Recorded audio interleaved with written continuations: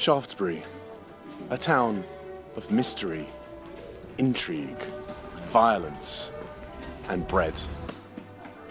Society, culture, and history all meet in this town.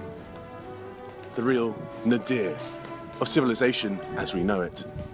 It was in 1890 that the loaf was invented in Shaftesbury by monks in this abbey.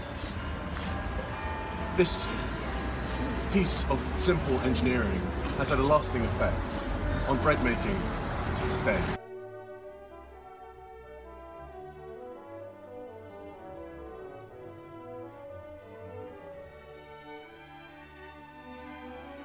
And here is Gold Hill, one of the most famous landmarks of Shaftesbury, named after the copious amounts of gold hidden underneath it by the Saxons.